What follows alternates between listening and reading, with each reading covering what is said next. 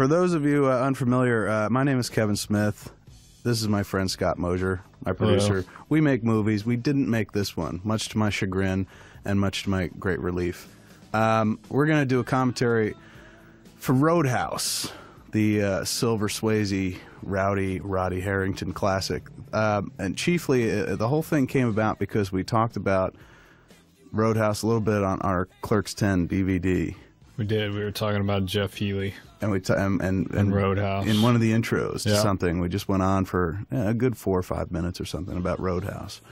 And then the good folks at Sony / MGM / all those other companies that make up the Sony empire, Columbia TriStar, that kind of thing, said, hey, you want to do a commentary track for Roadhouse? And we were like, all right. Absolutely. Yeah, because I'm sure we've got stuff to say. That dude who just walked up, Kevin Teague, he's a dude who you might remember from such films as 8 Men Out. 8 Men Out, I do remember. John Sayles. Yeah. You're going to hear a lot of paper shuffling here because we've printed up everything we could possibly need to know about Roadhouse, and we'll be going over it with y'all today as we talk about this modern-day classic Roadhouse. Now, Kevin Teague, aside from being in 8 Men Out, was in, well, he'd done a lot of TV. He was in Jade. I guess it's a big leap from 8 Men Out to Jade. School Ties with a dude we know. Yeah. Better Off Dead. Oh, class. Class picture. Matewan, too, another sales picture. He's a character actor. You've seen him in a bunch of stuff. I always like the guy. And in this picture, he's saying the role of, well, let's see. Kevin Teague plays... Well, he's the dude who owns the bar. He's come a-looking. He's Frank Tillman, owner of the Double Deuce. He's the guy who's looking for Dalton. And there he is, the Swayze dog himself, Patrick Swayze, playing Dalton. A lot of people thought that Dalton didn't have a last name, thought it was like Madonna or Cher, but really his name is James Dalton. And notice how zen he is. See, there's a fight breaking out. Swayze doesn't come over and start knocking heads together. Just the slow approach. Pimps what he needs to say. Probably like nobody puts baby in a corner. And then he lets his dudes, his lackeys, handle it. Just a nod. With the nod, no less. Dalton's character in the movie, as we'll come to learn, was I believe it was NYU philosophy major. He got was a doctorate in philosophy. Yeah. So he's a dude that knows a lot about the nature of man and the nature of kicking man's ass. Now, you saw this movie in the theater. I did. That was my graduating. I graduated in '89. This is your gift to yourself? Yeah, this is my. You graduated, Scott. Go see Roadhouse. Did your hair look like that? Not as good as that. I was never as 80s as those guys were. They're achieving like a real look. Well, these dudes they're living in the 80s, man. This is 80. So if it came out in 89, it was probably made somewhere around 88, 89. Yeah. This is it. This is the swan song of the 80s. Of the go-go 80s. I believe this was sort of like this took every element of the 80s and threw it into one movie and kind of closed the door on the 80s. If you were sewing your arm up in a room, would you lock the door as the bouncer? As the dude who's just, obviously somebody didn't like you enough to cut you. Because if I was sewing my own arm up without anesthetic, I wouldn't mind somebody walking in. So you want somebody to pimp that shit, because then they're scared of you. Because they're like, wow, look at you, hardcore. Yeah, but if you were in a room with your shirt off and some dude creeps in, gives you that smile, wouldn't you think he was trying to blow you? Yeah, but I'm not scared. You're not scared. You have to think that you're that guy. Like, you saw when he got cut, he didn't even react to it. That's true. You're not scared. He so underacted it, I didn't even notice he got cut. See, you missed the whole thing. Like, you're that dude, you're not scared of anybody, especially some old dude with a bolo coming in. Dalton, not me, because I'm scared of everything. If you're Dalton, look at him. He's sewing it up like he's mending a shirt. And you're not scared of this guy, regardless of his intentions, sexual or whatnot. You can rip his throat out if needs be. I don't know, man. He's not afraid of a room full of motherfuckers. What, you think he's gonna fucking bat an eye at this old timer? I might, dude. It's the old timers you got to be careful You're of. scared of the sexual predator? Very much so. I mean, let's see, this came out in 89, so I was about 18, 19 when I saw this. But let's say I was a 12-year-old Dalton sitting in that room sewing up my arm scar, and this dude pimps in. I would be afraid. I bet you 12-year-old Dalton was sewing up his own wounds at 12.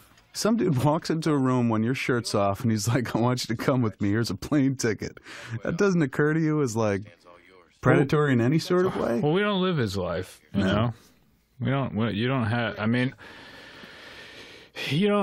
that's a common occurrence for him. People are coming looking for him. Happens all the time. Yeah. Look at him. See? God, that dude had great hair. What do you think? Sexiest Man Alive, 1991. 91? I believe. 2 years after this. So this isn't even the height of his sexual powers. 2 years later. That's when people were really keyed in. Yeah. People were like, wow, that was Swayze. We had no idea. You know, this was a movie that when it came out, it did like $30 million in box office, which I think is great, but I don't know what they spent on the movie to get. That dude was in Weird Science. Totally. He's just like. That old guy? He's the dude that said, in the family, Jules. Yeah. Yeah. Wow. He is a staple of the 80s. So Swayze, this is where he reveals the car. I mean, do you really make enough money being a bouncer to buy once again, if you're Swayze, you got to you got to take him out of this. You're making him a common man. He is not. He is the Uber bouncer. He's the guy who's turned it into tape player. He's the guy who's turned it into literally. That caught your imagination, do you? You're really like a tape player. This dates that movie big time. It does date. It's also like this movie, like, you think about all the modern conventions that we're stuck seeing all the time in movies. Like, I was like cell phones. Mm-hmm. Like, we're not going to see a cell phone in this movie. If we do, it's going to be about 96 feet. Yeah, it'll be the size of the car. Pretty massive. Written by a guy named David Lee Henry and Hilary Henkin. David Lee Henry was a dude who wrote very few films. He wrote Out for Justice. He wrote Roadhouse. He wrote 8 Million Ways to Die, which coincidentally was Hal Ashby's last theatrical film, his swan song. He wrote The Evil That Men Do, which I believe was a Bronson flick. Mm-hmm. Out for Justice, of course, was a Steven Seagal picture. 8 Million Ways to Die had Jeff Bridges and Roseanne Arquette in it. But isn't that weird, Hal Ashby's last picture? But he also I believe he's the dude without his shirt on. Another dude. Well, he's dancing. There's a dude that's why this place needs Dalton's help, because they can't keep a dress code. Yeah, dudes can't keep their shirts on. He also wrote it with Hilary Henkin, who was a chick who also didn't write that much, but she co-wrote Wag the Dog with David Mamet, which I thought was kind of interesting. There you go. And Romeo is Bleeding. If you're David Lee Henry and Hilary Henkin, are you proud of this movie, or are you just like, yeah, it's something I did for a check? You gotta be proud of all your children. I think so, but do you think there's a secret shame in any of it? Like, do you think they watch this movie and they're like, they didn't get it? I don't. I think if somebody at that time, 1987, 1988, calls you up and says, okay, we want to write a modern Western, it's kind of a modern Western. It is a modern Western. If you notice, all the names in it are taken right from. Yeah. I mean, Dalton. Later on, on you'll meet cats named Wade and Brad Wesley. Those are Western names. Even the chicks fight. Yeah. Oh God. Yeah. Look at that little Superman curl, man. But anyways, he's missed it. He could have been Superman. See, there's a dude with his shirt. It's kind of a gay bar they want him to come and patrol. I always found it very strange, though, that like they like the house band, but they throw beer bottles at them as well. Like the way to show your affection, kind of like a 5-year-old boy has affection for a 5-year-old girl and pulls her pigtails or hair. I don't even know if anyone does pigtails anymore. They just whip fucking bottles at these cats, and then one dude is blind. Like, that's hateful. Look at that thing. Where's that guy? Look at him. He's working those eyebrows like he's trying to. That's pretty amazing. So you're that dude, the dude who gets to hit on the chick. Yeah. Pretty good part in the movie. Yeah. I wonder if he was a local. Whoa. Oh, whoa. There it is. There it is. See, now, Dalton's surveying all this because he realizes this is no way to bounce. This is not how you run a club. No, you don't grab people and beat the shit out of them, throw them around and stuff like that. There's another way to do it. But it is a modern Western in that there's a... He comes in to do a job. He doesn't want to get involved in the town politics. You know, it's a classic sort of Western story. But it's that time. It's 1980 something, and you're charged. You're offered to write this story, and these people, I think, took all the elements, of the time and sort of crammed it into a movie. They took what was available to them and modernized a Western. I mean, I don't think this will ever. I think they could be proud. Kind of like Blade Runner. Yeah. Without the unicorn. Without the unicorn. Do you think, do you remember this chick? I do. Her name's Catherine Wilhoit. What do you recognize her from? Well, I remember her recently from Lorenzo's Oil. Okay. I remember her going way the fart back on cable when I was a kid to a little picture that you two may remember with Phoebe Cates. And that picture was called Private School. It was one of the teen titty flicks that was huge on cable when I was a kid, when I was first getting into that masturbatory period. And there's a shot in the movie that purports to show Phoebe Cates' ass, and you think it might be real, but unlike Fast Times at Ridgemont High, where you can tell it's her boobs because her face is attached, you never really quite sure. Catherine Wilhoit didn't show her. Kathleen Wilhoit didn't show her ass. But this chick went on to do some stuff, man. She's released 2 albums. Isn't that weird?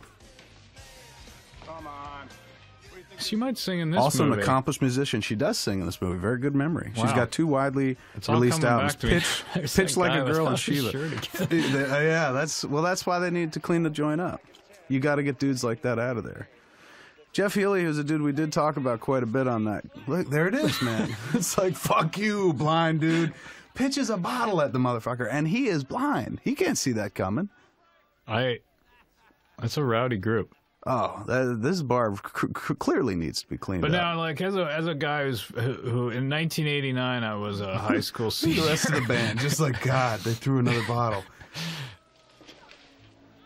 Look at him conspiring to play a joke on Jeff Healey because he can't see. Wow. Totally. That's your bandmates right there. Yeah, they're just like, we're in. What do you want to do? Why do you think he's looking at him? It's almost like he's going to recognize him. Jeff Healey's been blind since he was age 1, sir. Age 1. Wonder if he has a moment like from when he was 1 that he remembers. That he remembers? That he has any sort of context? Yeah. I don't remember anything from age 1, so it'd be tough. Since nobody here from the movie or Jeff Healey is not here. We'll take a shot in the dark. I mean, if you were a 1-year-old, and let's say, like if I was 1... and I lost my sight, like, later on, and somebody was like, you know what red is? And I'm like, fuck no. And they're like, red, like Ronald McDonald's hair. Then I might make the connection. Gotcha. Because, like, I'm sure I'd remember something like clown with hamburgers. Yeah. That's the kind of thing that can come in handy, useful. Every time you see a clown, you're looking for a burger. But he took up guitar playing at age 3. Wow. After, once the sight was gone, I guess. Age 3? Well, I don't remember. What were you doing at age 3? I took up my own poop. Probably flinging around like a chimp. I didn't take up a guitar. This dude did something constructive. This dude was just like, you know what? Fuck it. Look, my God. I mean, I've been in many bars in my life, but I guess he's a pimp, right? No, I think he's proud of his... We don't have that. I think he's proud of his wife, his girlfriends. I think he's a pimp. It'd probably be useful. I think he's baiting. Throw on the headphones, but he's proud of his her new fake boobs. I think part of the problem with the bar. No, he's total pimp, sir. He's trying to sell the. Well, come on. No. Yeah. No, you think it's a husband proud of the fake boobs? Yeah.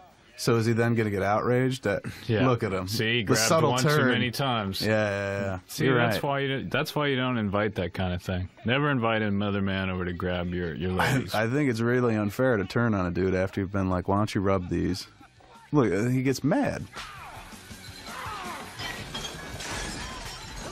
This bar needs to be cleaned up. See that dude right there? Big dude? Flannel shirt? Yeah. He played, he was in Batman Returns. He played as credited as Fat Clown. Wow. He's the one that says, you missed, and then Batman. He shoots the thing into the wall. He's holding Michelle Pfeiffer with a little shock thing. Gotcha. And then he gets knocked out. He was the Fat Clown in that movie. There's only one. So I will say this movie has got to be recognized as having employed literally hundreds of stunt people. Totally. Look at, there's bottles, look at that. Non-stop. I don't know if he's a stunt guy. I'm not going to count him. On average, you're talking about, like, probably they got 40, 50 guys. Most of the extras, I bet you, are stunt guys. Could you imagine it's 1988 and you hear, like, hey, there's going to be this movie Roadhouse. But I think they need a few stunt people. And then it turns out everyone you know in the stunt business is working on this movie. It'd be a hell and of Jeff Healy's there. And Jeff Healy's there. And uh-oh. The breakaway bottles, the brawls. I will always be in awe of stunt people. How, like, it's very easy to kind of get hurt, but they never seem to really... He's definitely a stunt dude. They never seem to really get hurt, you know what I'm saying? Like, Chris Reeves on a horse, jumps over a bush, you know, paraplegic. This dude got thrown over a fucking bar, and he's probably still walking around today. Well, there's, you know... You gotta know how to fall. You gotta know how to fall. I mean, there's probably... the people might have been injured. We don't know that. Yeah, but you know what? The IMDb would have told us. Like, three motherfuckers died making this picture. That would stick out. That would be a factoid. That would have been worth it. Oh, you think so? Nah, I don't Loss know. of life on something like Roadhouse. Roadhouse, while it only made $30 million theatrically, and it was roundly kind of drubbed by the critics, went on to become a massive, massive TV cult film, because TBS and TNT seemingly run it every week, once a week. And it's become an insanely valuable title in the video library, the MGM video library, now the Sony video library, because it's one of these infinitely watchable movies where you can, if you're clicking around on cable and you see it on, you could just snuggle up with it like a teddy bear, or like put it on like a warm sweater. You can. Well, it doesn't demand much of you. It really doesn't. So far, he hadn't shown me shit. See, now we're Big T Auto Sales. Could you imagine? I lost my train of thought. I got it. It doesn't demand much of you, is what you were getting at. And I completely agree. It is a movie that just kind of washes over you. Well, you can just sit down. You're in, you're out. You can go. You know, you don't necessarily. You can drop out for a few minutes, make a phone call, go to the bathroom. You can come back, and you're not confused. No, you're like, yeah, he's still in charge. Yeah, you're not gonna walk back in and not understand that, you know, what the stakes are. I always thought this was a pretty ingenious plan, where you buy a beater car, the shit car, to bring to work, because knowing that people are gonna hate you. Yeah. Stab your tires and shit like that. That's the car that you bring to work. Extra tires. And pack extra tires. And then you leave the good car someplace else where nobody could fuck with it. Well, he's a forward thinker, Dalton. I mean, and that's the philosophy. I don't actually think those tires... I don't think he would have been able to close the trunk. I'm going to say that's the first really unbelievable moment of the movie. No, really? You don't think the dude going, feel my wife's boobs was unbelievable? Not in that particular space. That bar with the one guy without his shirt on, you feel like anything can happen. Walk through the door, it's like a gay fantasia. It was. This is the great irony here is that this joint that he's gonna take residence up, and he takes residence up in the barn house at this dude's property, is right across the little river or lake or whatever you would call it from the villain we'll eventually meet, Ben Gazzara. The sadist who runs the town, small town. The guy he goes up against lives across the river. Right. I mean, what are the chances that, like, he's going to go up against that dude and he lives next door to him, too? What does it, keep your enemies closer, you know? Yeah, but he didn't even know it. He doesn't even know, but he's that guy who maybe Zen. knows. Yeah, he knows going without in. knowing. He knows he needs to get close. Jeff Healy, before we forget about Jeff Healy, although how could we possibly? Because really he led to us getting this job. Canadian. A Canadian. Canadian. Some might say a Canadian institution. But he currently owns a bar in Toronto. 178 Bathurst, it's called. It showcases blues bands. A blues band? Yeah. So Jeff Healy, who was only in one other movie other than Roadhouse, the name of which escapes me, but I bet you I can pull it up pretty quickly. No Way Home, about 7 years after Roadhouse. Oh, you know what? He wasn't even that. He was only in one movie as an actor. He was the composer for No Way Home. Well, he was a musician at heart. I don't think, you know. It wasn't from lack You think of it was trying. a case that they wanted to put Angel Eyes into the movie, and then they were like, "Well, why don't you play the guy?" I think. I mean, one, he's a blues player. It's a Roadhouse. I mean, it all fits and make him a character. But I mean, I doubt that he was. I don't think he was necessarily pursuing acting. Their first moment. There he is. Look, I mean, do you think you could see somebody from that far away? Or would you be peering, like, with squinting your eyes? They just look like a blur. But that was Ben Gazzara, the great Ben Gazzara, who most people know from Killing of a Chinese Bookie. Mm-hmm. He's a dude who, like, caught wind. He's consistently acted over his entire performing career, and he caught a lot of a second wind, third wind, maybe even fourth wind in the 90s all the way up to the present. That dude doesn't stop working, Ben Gazzara. He's always around. I don't think Cassavetes' favorite. Cassavetes. I think that, you know, he's always got, not that every movie's but he has his moments every once in a while. Mm-hmm. Happiness. What else leaps to mind? Do you have that sheet of paper? Yeah, the sheet of paper's nearby. Buffalo 66 leaps to mind. Yeah. Let's see what else they got for old Ben. Hysterical blindness. I love that. He won an award for being in hysterical blindness, supporting actor. So right award. now he's doing pretty well. Dude's all over the map, man. He works. Classy actor. This is a new double deuce. Let's talk Swayze for a second. Dogville? He was in Dogville? Right. The dude's not hard up for work. And I bet you this has something to do with it, too. Even though most people are like, this Roadhouse is cheese. So many people have seen it, and so many people kind of dig it for what it is, that I think when you're thinking about actors, you're like, all right, I need some guy who looks like Ben Gazzara. Why don't I go for Ben Gazzara? That intensity. The Swayze canon. Yeah.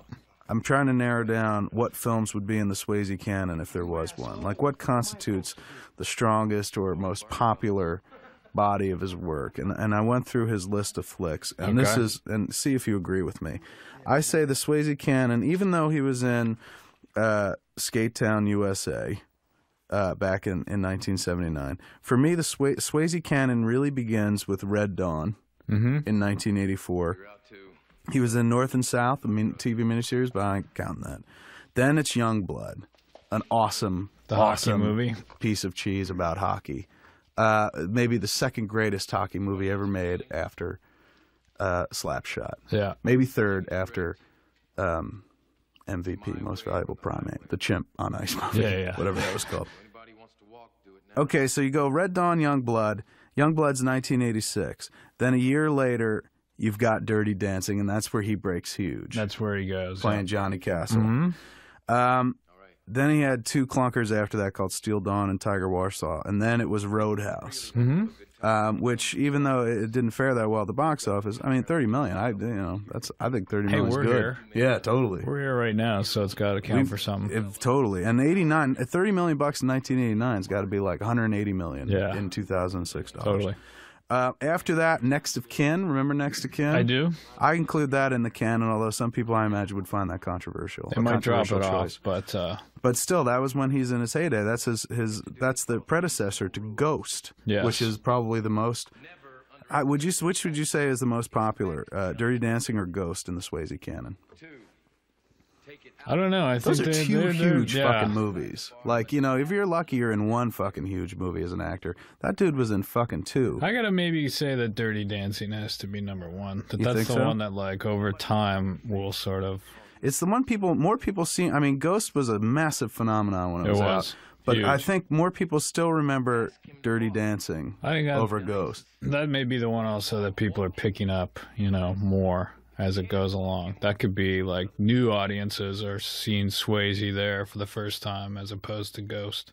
I want you to remember. Strange. Yeah, I would have. If I was a betting man back in the day, I would have bet Ghost. But I think you're right. Dirty Dancing. I also included in the Swayze canon his appearance in that Saturday Night Live sketch where he played the Chippendale dancer with Chris Farley, because that is kind of classic. Yeah. I mean, that's kind of Swayze at his height, as far as I'm concerned. Is she? And then I say that the curve ends with Point Break. Wow, you're cutting them off there. That's 91 because it was still somewhat popular movie with Keanu and whatnot.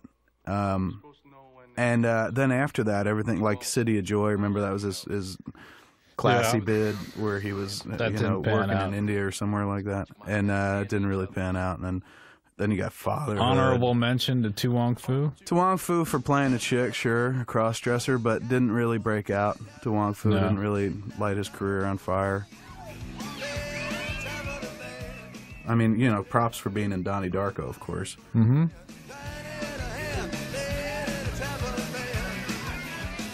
What about, wasn't he in...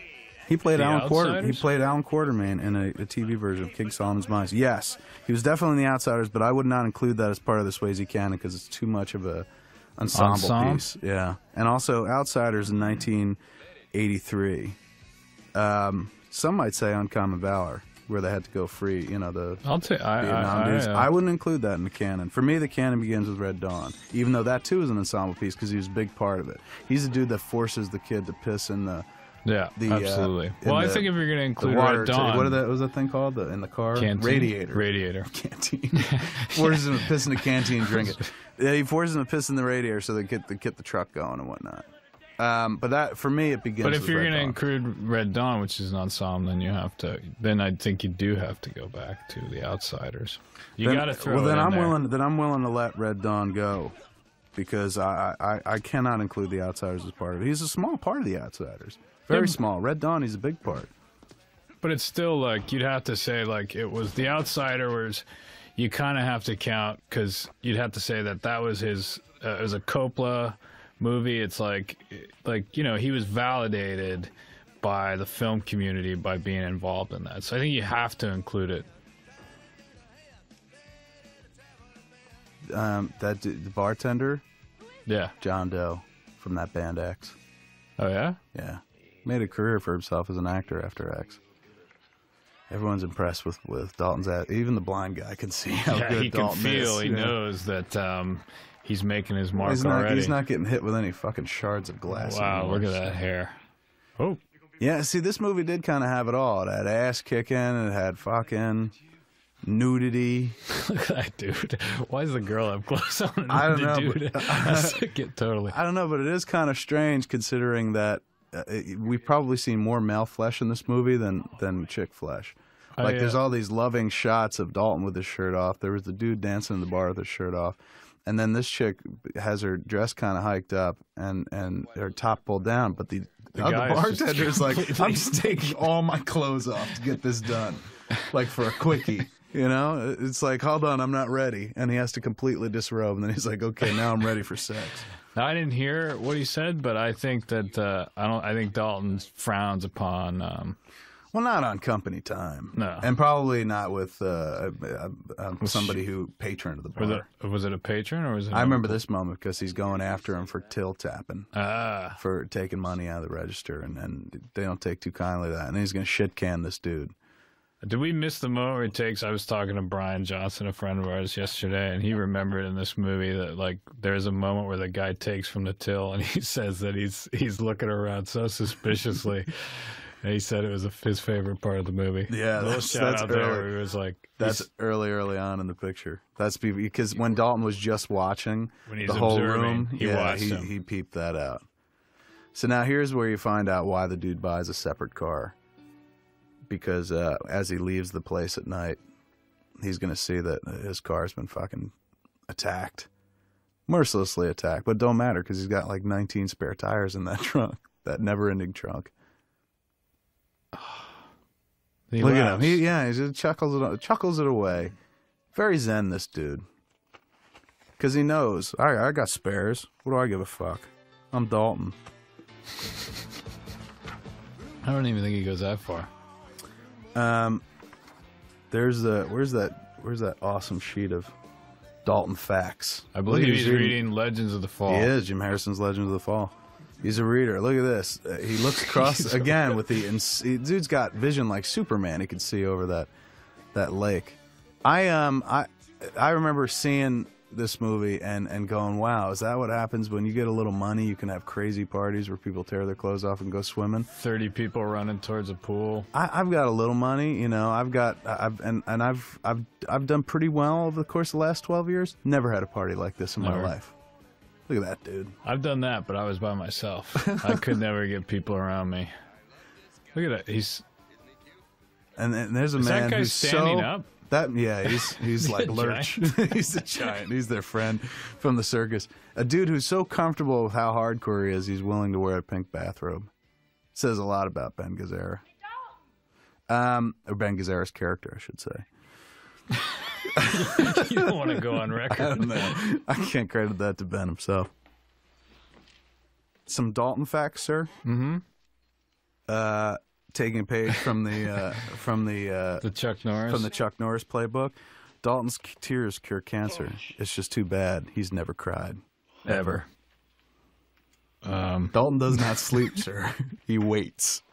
Look, once again, more male nudity. And look at the hungry look from her. I think that's kind of cool because they rarely show that in movies where chicks are like... women are lusting. Yeah, where like literally drool's coming out of her mouth and she's just like, I'd eat that ass. You don't really see that much. It's always like the dude playing a horn dog, but I think that's kind of a brave choice. Did you know that the chief export of Dalton is pain? That's awesome. The chief export of Dalton is pain. If you can see Dalton, he can see you. If you can't see Dalton, you may only be seconds away from death. Number 6. Your favorite? Is Dalton has counted to infinity twice. That's hard ass.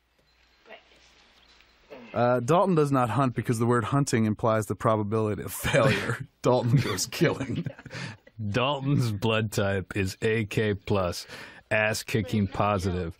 It is compatible only with heavy construction equipment, tanks, and fighter jets. You know, Dalton is 1/8 Cherokee. I didn't know that. This has nothing to do with his ancestry. The man once ate a fucking Indian.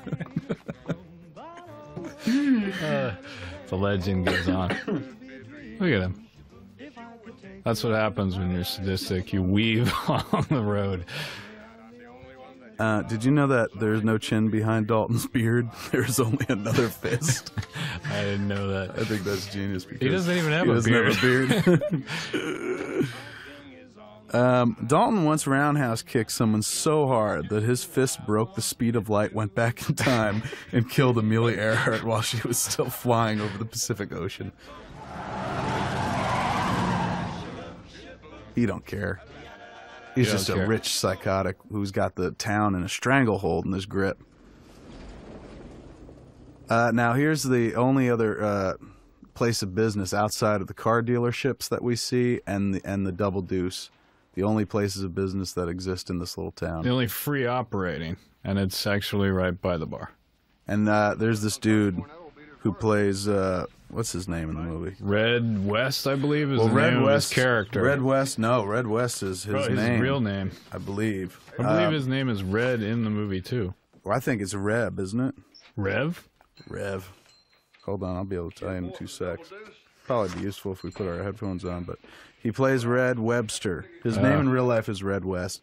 He plays Red Webster.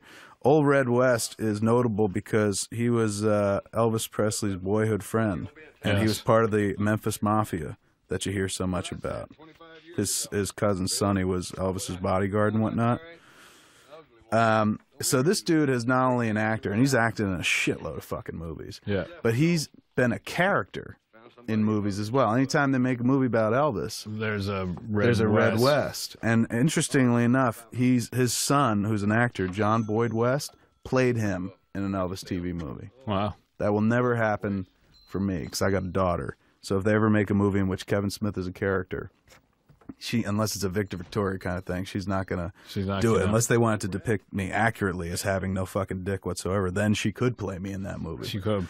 But isn't that kooky? Like this is the Red West. This is the dude who is tight with Elvis. Oh, terrific. Hope you're gonna clean that place up. Bad element over there.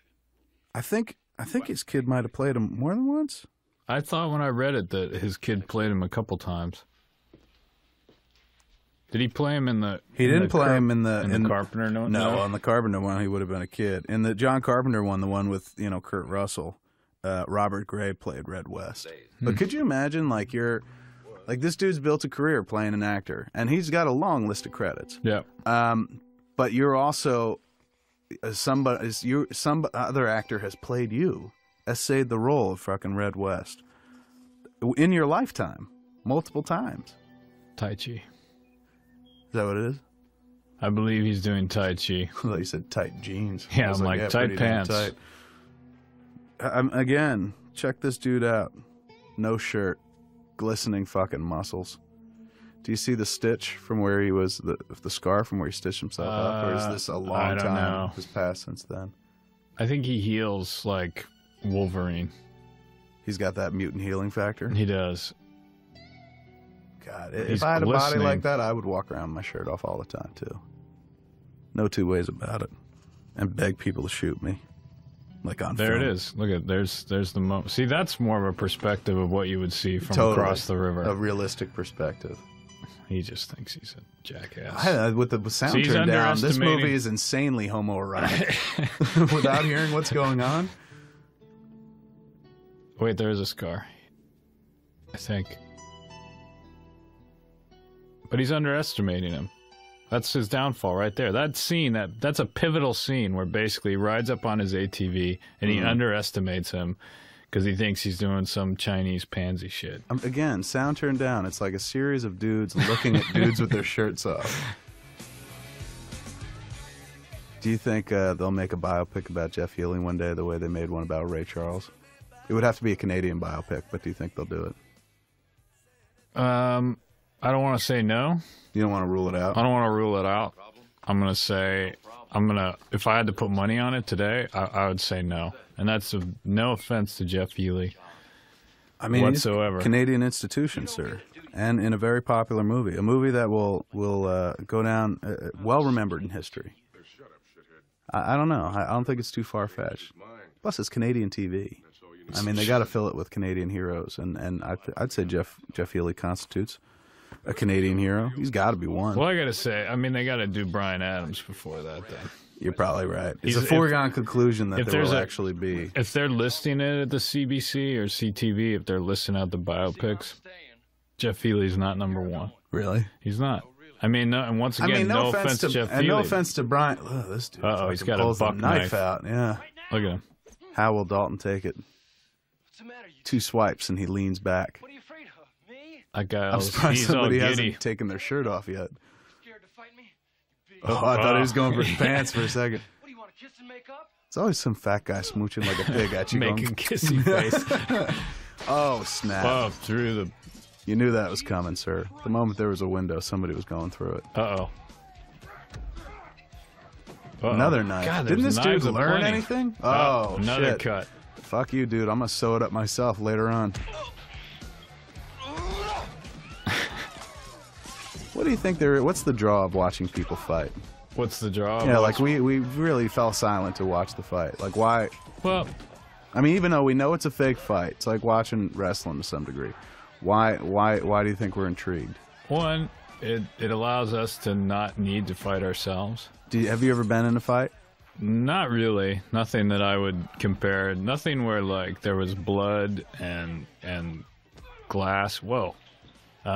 Nothing where I would call it anything worth watching. Nobody would have stopped to watch the altercation I was in. Let me put it that way. I was in one sort of fight, two actually, throughout the course of my lifetime. One, I was at the YMCA in Red Bank at one point, Kelly Lynch, and me and my cousin Johnny were in there, and we were playing video games. More interested in playing video games than going swimming or doing anything athletic. And some kids came up to us and said, yo, you got any money for the video games?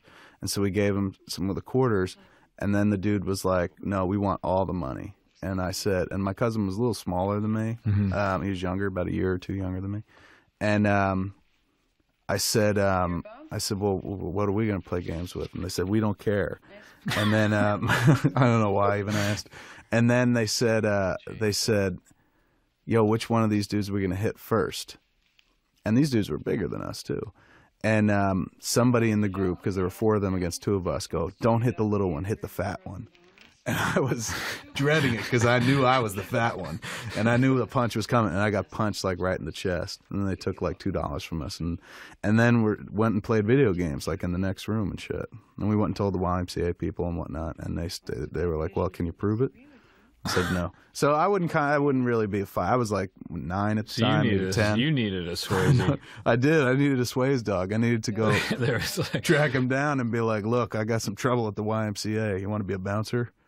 An arcade bouncer in the YMCA. Interestingly enough, though, somebody in that little scenario had their shirt off because we were in the locker room. So apparently, whenever there's shit going down, somebody has a shirt off. Somebody's got to take their shirt off. The only other fight I was ever kind of somewhat involved with in my life was I think I've heard this. Yeah, Ernie O'Donnell. Ernie O'Donnell was going with this girl named Carla. And she went to a different school. Like, we hung out with her, me, him, and Carla, and Ernie liked her, and I don't know if she really liked Ernie or not, but she would tell me that she didn't. I didn't like her. She was just a girl that I hung out with. And I guess she told Ernie she didn't want to date him or anything like that, and she had given Ernie a pair of sunglasses or something. So Ernie, I guess, assumed that I was the guy that came between him or something like that. So he comes up to me in the hallway, and he'd been avoiding me all day. And, like, there were whispers of a fight and shit. And I'm like, this is my friend. He's not going to fight me. And I'm at my locker room in the hallway. And I was in high school at this point. I'm going to put my books away in the locker. And Ernie goes, these are for Carla. And he gives me her sunglasses. And I go, dude, I don't want those. And then he slams me into the locker. And then he starts to try to, like, grab me to elbow me in the face, but he didn't grab me successfully, so he missed. And I'm not trying to sound like a tough guy, like I had this dude like I was fucking Dalton. I don't think people are gonna take it. Nobody's buying that tough guy. But he just didn't connect. He missed. Yeah, totally missed. And the whole time I'm still putting my books away, and there's a crowd around us, like, because when a fight breaks out, people want to see some bloodshed, and there was a big crowd around us, and you know, I don't remember if anyone was chanting, like, kick his ass or kill him or whatever, but I just kept putting my books away going, Ern, I don't want to fight you, man. And it just eventually dissolved. Like, Ernie just kind of walked away. And it was like the only near fight example I've been in, and it was strange. You know, I never want to be in a fight myself, particularly in a bar fight. Like, Muse has been in, Jason Muse, who plays Jay in the movies we've done, has been in many a fight. Mm-hmm. But also, he'll be in fights that he didn't even instigate. Like, he'll be in a bar and somebody will be like, "You that guy in Clerks?" And he'll go, "Yeah," and they'll punch him in the fucking face. And then he has to, and then he fucking breaks out and beats the shit out of people because he's a pretty wild fighter. Joey Adams, who was in Chasing Amy, she said she was in a bar in Arkansas, and the girl was like, "Are you that girl who was in Chasing Amy?" She said, "Yeah," and the girl punched her in the fucking face. Like, what? Why do people go to bars, dude? I know you want to get your drunk on, but what, can't you do it at home? Well, obviously they go to bars to find people from movies and punch them in the face. It's insane to me, man. Well, let me just say this about fighting, and this is a quote from the movie, which is, nobody ever wins a fight. That's a Daltonism. That's what we're going to wrap up our conversation with fights about. Is that nobody ever wins. You were putting a cap on the fight. Yeah. I thought we were done. I was like, the movie ain't even over, sir. I'm like, the monster truck has arrived. The picture's just taken off. There's nothing more to say. This is a scene where the Ben Gazzara's character, he lines up his lackeys and tells them the plan. Yeah, well, and then bitch slaps him. That guy obviously had a problem with the plan. Talked back. Come on, Ben. But he don't care. He's gonna give it to him. If he would have called him Ben. Oh, he gave it to him in the fucking nuts too. Could you imagine? It's like, you could fucking beat up his character. You can beat up Brad Wesley, the Jasper Kingpin, because that's where this whole movie takes place, in Jasper. But if you throw a punch at him, you're going to get killed by everyone else and stuff. So you got to let this old man beat you up. It's probably the equivalent of getting your money stolen at the YMCA as a 9-year-old. This is a lot like, this is a lot like what happened to you. Oh, he hit him again. I thought they were friends. Did you know that most people have 23 pairs of chromosomes and Dalton has 72, and they're all poisonous? I didn't know that. Dalton drives an ice cream truck covered in human skulls. That'd be awesome. In a fight between Batman and Darth Vader, the winner would be Dalton. I'd buy it. police label anyone attacking Dalton as a code 4511, which is a suicide, sir. They went after Red. Oh, so this is when the drifter, the man. What is he wearing? A karate shirt? A dojo? That was the style at the time. You can get away with rocking a gi, if you will. Every week.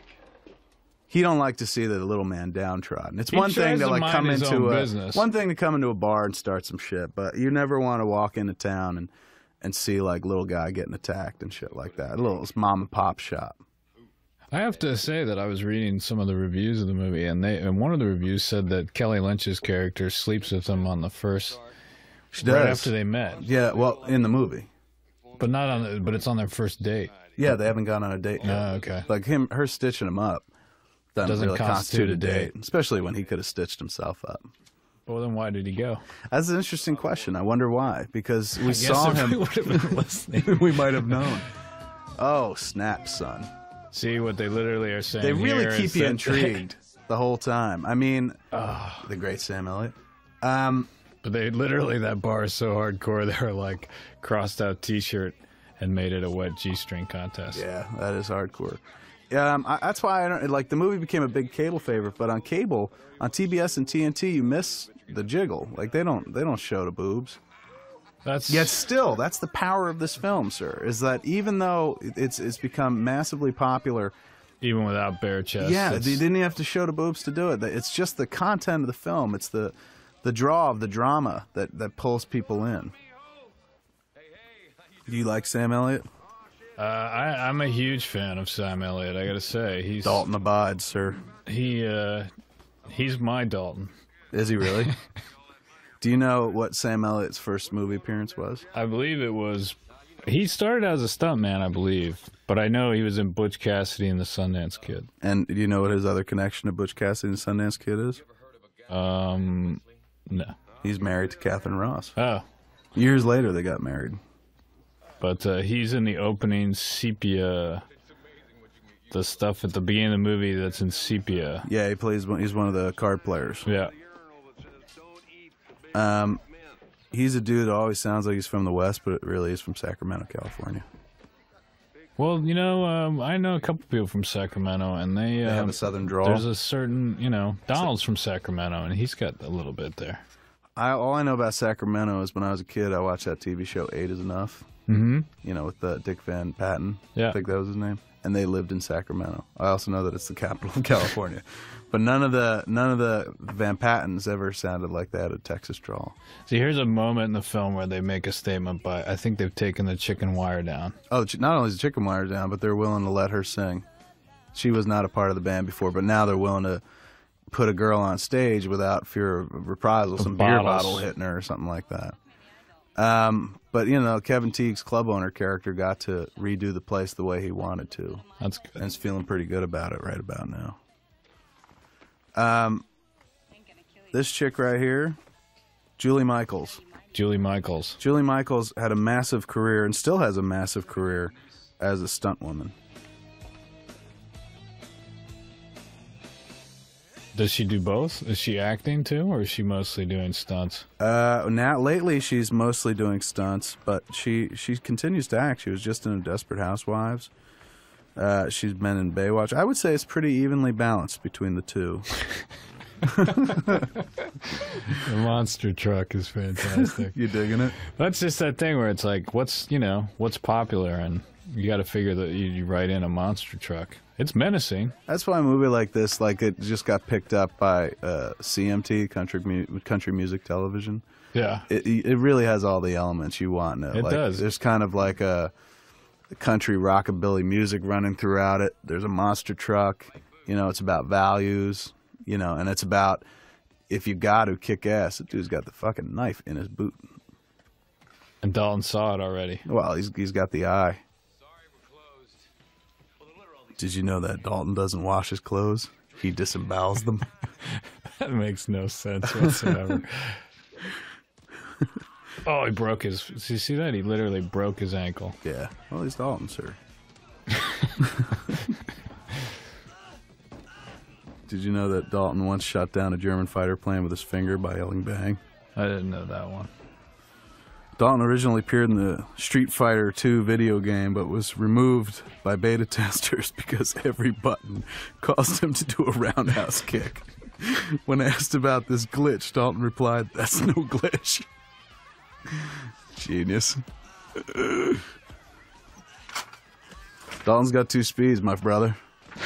Walk and kill.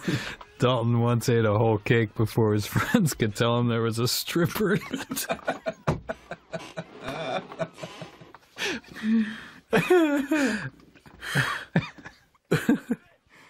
Time waits for no man, unless that man is Dalton.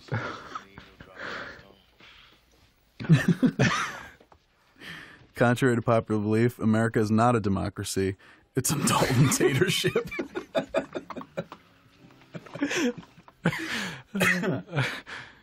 Kelly Lynch, where do you think she did this in relation to Drugstore Cowboy? This was before. You think it's before? Yeah. Let's see if you're right, man.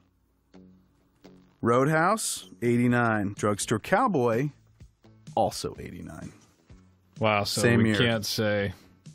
That one, one probably established her They both came out in 89? as a classy actress, and the other, kind of gave her some She was mainstream hot. cred. Are you always better than And I believe there's a bit of nudity in here for her later on. Yeah? Oh, yeah. She was born in Minneapolis, Minnesota. She looks like a Midwestern girl. She does. Started her acting career with a small job at the Guthrie Theater. She studied under acting teacher Sanford Meisner and became a model for the famous Elite Modeling Agency. She first gained acclaim for acting in Gus Van Sant's film Drugstore Cowboy. She earned an Independent Spirit Award nomination for that role, somebody else? and for her role in The Beans of Egypt, Maine. She married to Mitch Glazer. He's a writer. She is. He worked on Scrooged Yep. many years ago, among other things. I did not know. She turned down the Sharon Stone role in Basic Instinct. Wow. She could have been the chick who uncrossed her She leg. could be in Basic Instinct, too. She could have been. She probably was too classy to open her legs up and showed a vag. Yeah. This dude, have her working this dude. Even somebody like little dude's gonna fall asleep at the And counter. he's taking care of him. He just pimps his hand out there, throws some cash down. So I guess this constitutes their first date. All right. Any more time that you go out and have a meal separate of other people, look at what they did to his car. This is what you'd call a reoccurring gag, right? Oh, totally. As a writer, I would definitely say that is a reoccurring gag.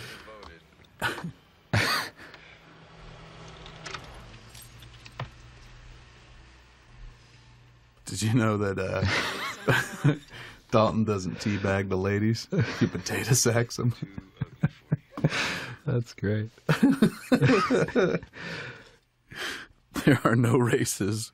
There are no races, sir. Only countries of people that Dalton has beaten to different shades of black and blue. When Dalton was denied an Egg McMuffin at McDonald's because it was 10:35, he roundhouse kicked the store so hard it became a Wendy's. See, there it is, the beginning. All right, she just kissed him. God, she is kind of pretty, isn't she, Kelly Lynch? She's pretty. Her hair is very dated. But You think so? In what way? because it's got it's very hairsprayed. Look at it. I mean, it's up. That 80s was up. The hair needed to come off of the scalp and go up. And the deeper in the 80s you were, the higher it was actually.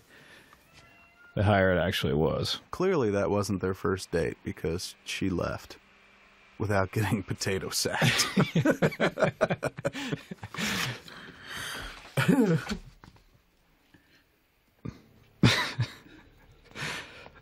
Contrary to popular belief, there is indeed enough Dalton to go around. They're always sending this dude's Ben Gazzara's character is always sending his messengers, and really he could just go to the edge of the lake and be like, Just "You're yell dumb, over. you're fucked," but he opts not to do it. It's the chubby guy. Yeah, the chubby dude's always being painted as fearful as well, which I completely resent. Oh, he's coming over now. Yeah, he invited him to his house. Because one pool table wasn't enough. This is where you get to see the menagerie of animals and He's a things that hunter. he's killed. Yeah. Well, we don't know that he's a hunter. We just know he's killed a lot of things. Uh-oh. She got the smack in the eye. That is going to make him angry. Of course. He hates injustice, you know. Well, sir, Can't divide by 0. Dalton doesn't actually write books. The words assemble themselves out of fear. Will you shut that shit off? Dalton can believe it's not butter. When Dalton has sex with a man, it won't be because he's gay. It will be because he's run out of women. Genius. My grandfather. Looks like an important man. He was an asshole. Dalton doesn't bowl strikes. He just knocks down one pin and the other 9 faint. The show Survivor had the original premise of putting on an island with Dalton, putting all the people on the island with Dalton. There were no survivors in the pilot episode. Tape has been burned. Did you know it takes Dalton 20 minutes to watch 60 Minutes?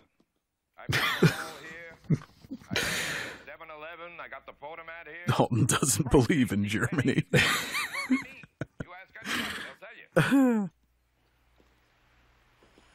You've gotten rich off of the people in this town.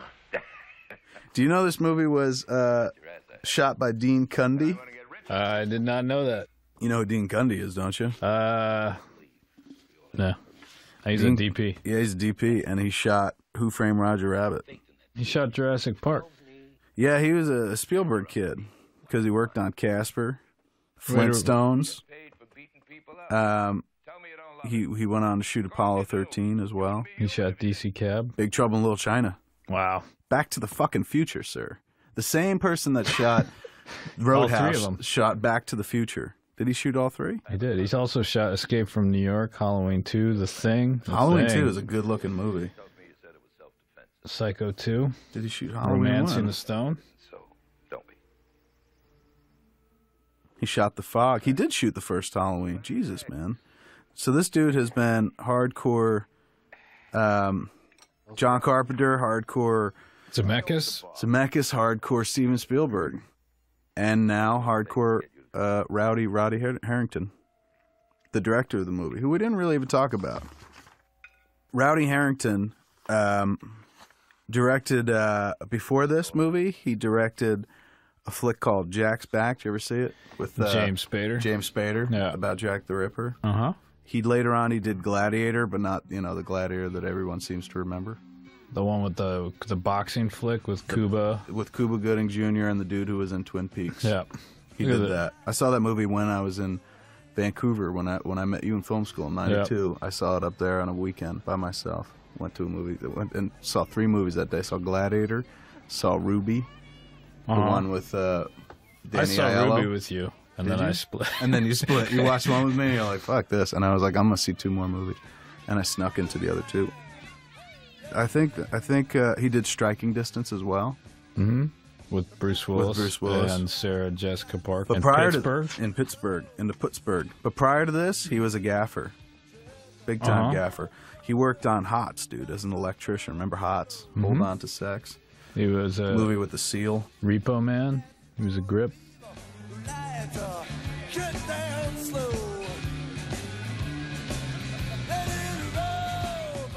He brought a little something to this movie, I think. He wrote Jack's Back. He wrote and directed it. He also wrote Striking Distance.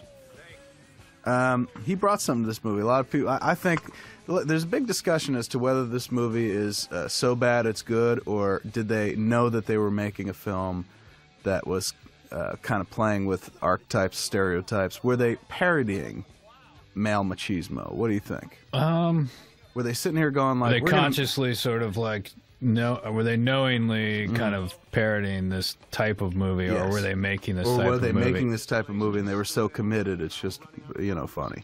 I gotta say they were making this movie. You really? You don't think like... I don't know. I don't know. If you see Jack's Back, there's a sense of humor going on there that makes me think that maybe the dude He kind of was winking a underneath bit it. while he was making this picture. I'll take care of it.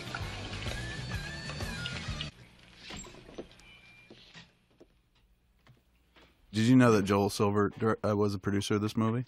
I did. It was a silver picture. It was a silver picture. Joel Silver, of course, responsible for many movies, like, of course, The Matrix, all the Matrix movies, the Lethal Weapon movies. Any action movie you liked in the last I don't know 20 years, he probably had a hand in. And some of the ones you didn't like either. But Roadhouse was his. Do you know he was a producer on Weird Science? I did not know that. That's the one movie that really doesn't fit into the whole Silver oeuvre. But here's something I guarantee you didn't know about Joel Silver. Okay. Did you know that Joel Silver invented the cesarean section when he roundhouse kicked his way out of his mother's womb? He is responsible for the sport of extreme frisbee. Wow. Ultimate Frisbee. Considered the primary founder of Ultimate Frisbee in 1968 at Columbia High School in Maplewood, New Jersey. He's from Jersey. He's from South Orange, New Jersey. I had relatives in Maplewood. Did they know of him as the great Frisbee? But he attended Lafayette College, where he formed the first collegiate Ultimate Frisbee team in 1970. So this dude had two careers. He created Ultimate Frisbee, and then he was like, fuck, I'm going to produce movies. No, wasn't enough. Would have been enough for some men. Do you know that like Joel Silver walked into Burger King, ordered a Big Mac, and got one?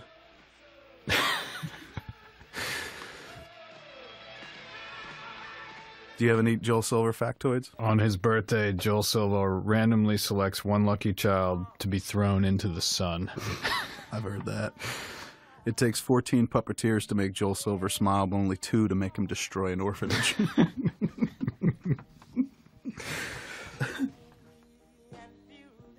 Joel Silver built a time machine and went back in time to stop the JFK assassination. As Oswald shot, Joel Silver met all 3 bullets with his beard, deflecting them. JFK's head exploded out of sheer amazement. Care of each other. So how come you never got married? I did. This has got to be the date scene, right? There's some sex coming up. There's probably a little nudity, you think? Let's hope so. I mean, it would be nice to even out the female nudity with the copious amounts of male nudity that we've seen in this picture. She's hot, he's hot. Together, it's just hot. Instant heat. They should call this chapter 26 hot. When you were a kid watching movies like this, Yeah. Did you learn anything about how to make moves on a girl?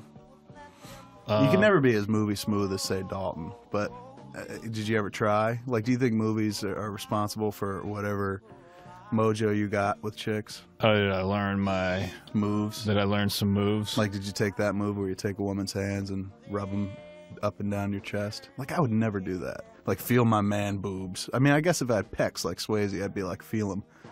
But I would never take a woman's hands and put them on my man boobs. I would also not direct a woman's hands to my pants, because I think she would just smack me. You would never do that?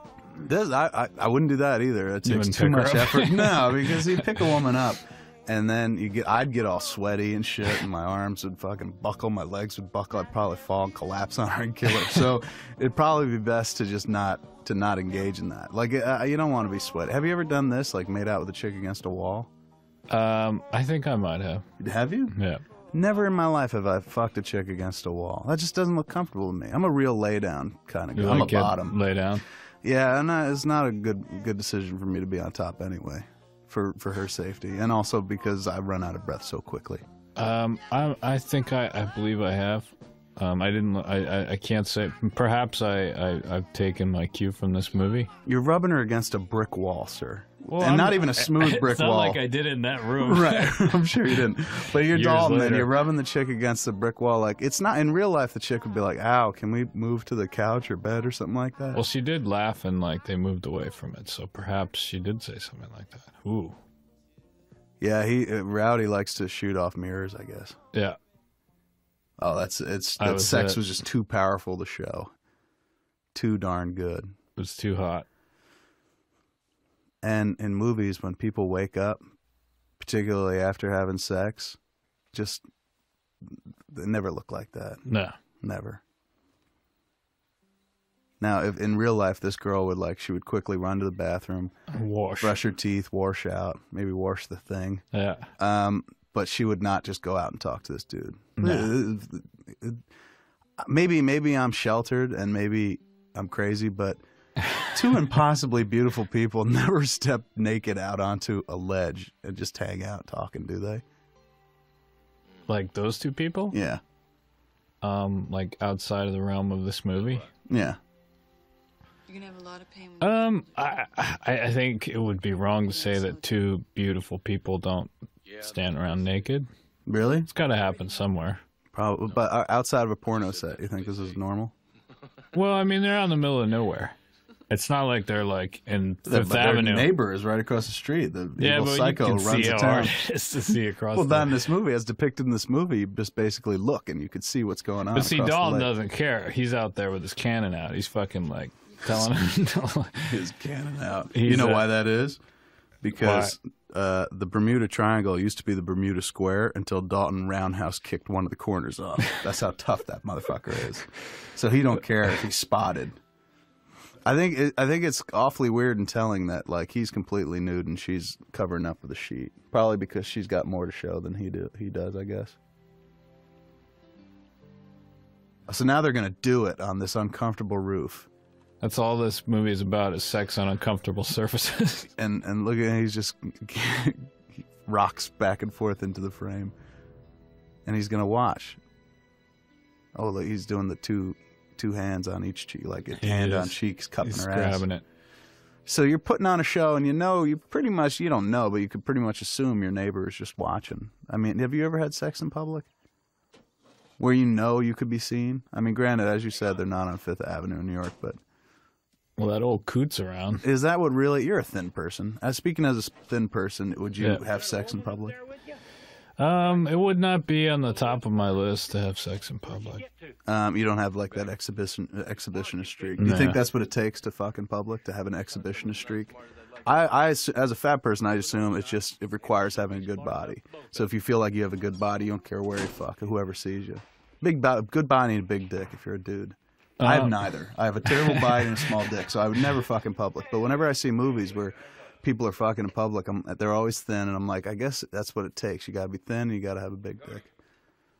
Speaking as a thin dude with a big dick, can you back that up? It never occurs to me to want to like have sex in public. You've been spending time with Elizabeth Clay.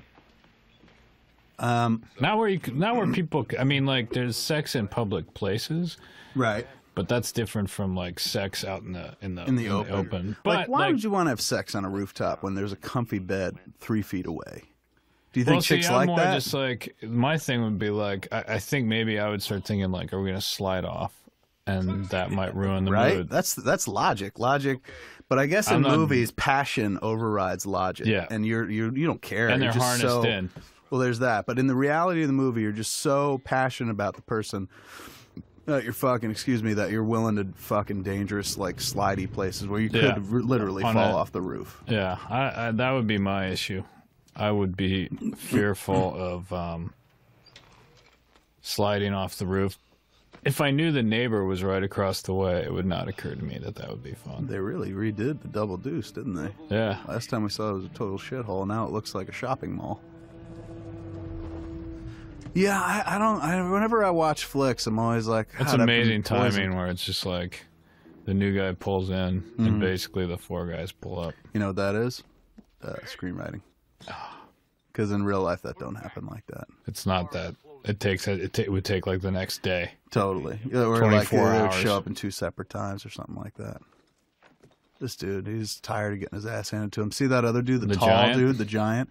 He played Lothar in The Rocketeer. Oh, really? Yeah, the dude who was Wow. like, "Where's the rocket?" You had all Wow. the makeup on and stuff like that. Oh, there it is. Look at him. He's just smashing bottles Yeah, as this fast dude. as he can. Yeah, he's like, I'm not getting in a fight. I'm just gonna break bottles.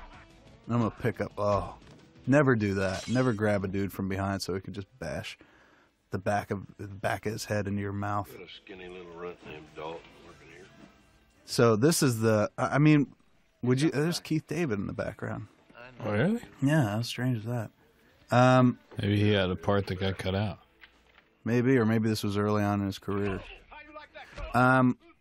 Would you rather drink in the place looking like it did in the beginning of the movie or now? Now it looks a little too Now much it like a looks like Suncoast Chili's. video. Yeah, it does. It kind of has a Chili's feel to it. Oh, the guy. Here comes the giant. Where's the rocket? I sure ain't gonna show you my dick. So which one would you rather drink at? I would personally somewhere in between when it was the way it was, where like there was too many fights in the beginning. But somewhere in between where like it became Chili's and it was like a totally dysfunctional, you know, boxing ring.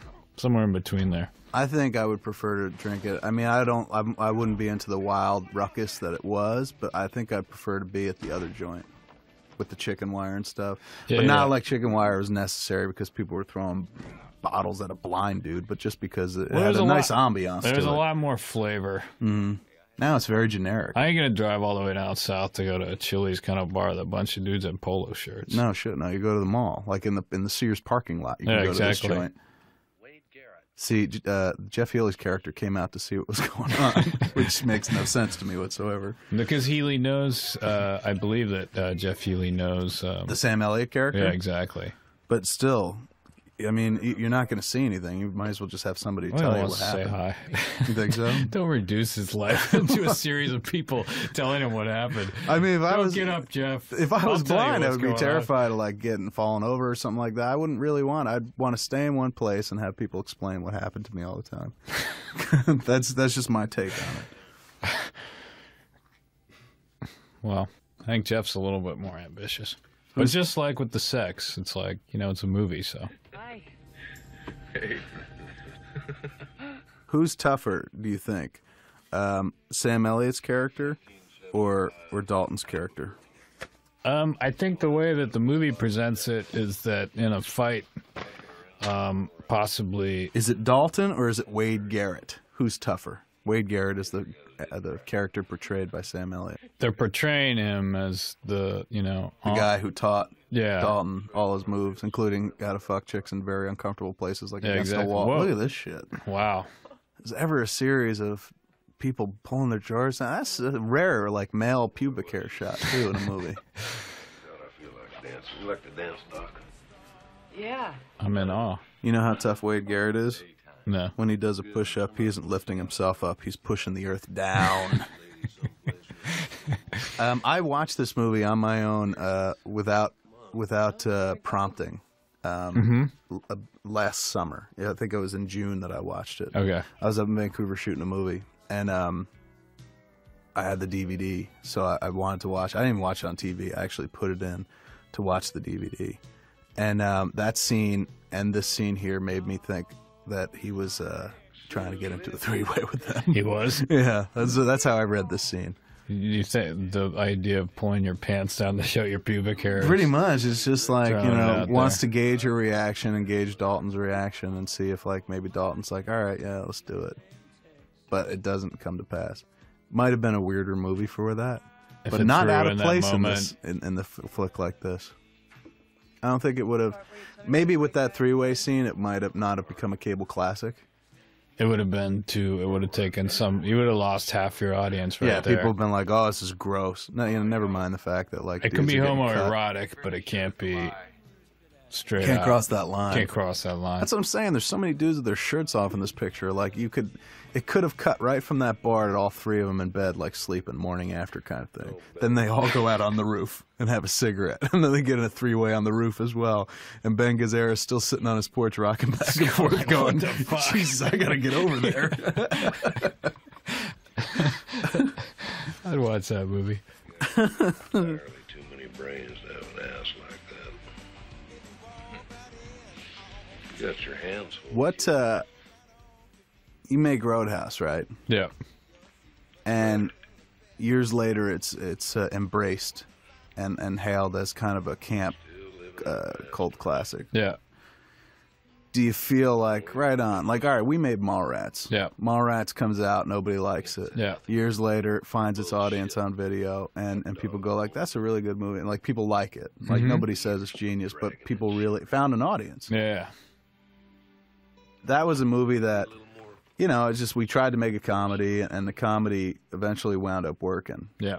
But it's not like people go like it's redefined as a new classic or something like that. It's just like finally they found the movie on video. People took it for its intentions. Took it for its intentions. This movie gets embraced years down the road. Yeah. For something that it wasn't really intending to be. How do you take it as the filmmaker? I think you got to find. I think you have to be happy with it. I think I'm happy with it. You think so? You happy just that anybody likes it? It don't matter under what circumstances. You know, these guys. If you take it in the context of the time, I mean, you're making this movie back then. It's like there's a fucking monster truck, but you know, at the time, you're like, monster trucks will stand the test of time. You're making a movie, you know, for the time, and if years later it sort of, you know, it kind of was what it was, and if people found it to be, you know, watchable because it's a little campy, it's like, shit, man, having a movie that people want to watch is, you gotta feel good about that, because you don't want to be the other guy. You don't want to be the guy where it's like you made the movie that people just don't want to watch, right? Regardless, the movie that people are absolutely indifferent about. Yeah, the movie that turns TVs off, where they're just like, oh fuck, the movie that can't even get on TV, right? Well, we've made a lot of movies that can't get on TV. But that's because we talk. There's too much dirty talk in it.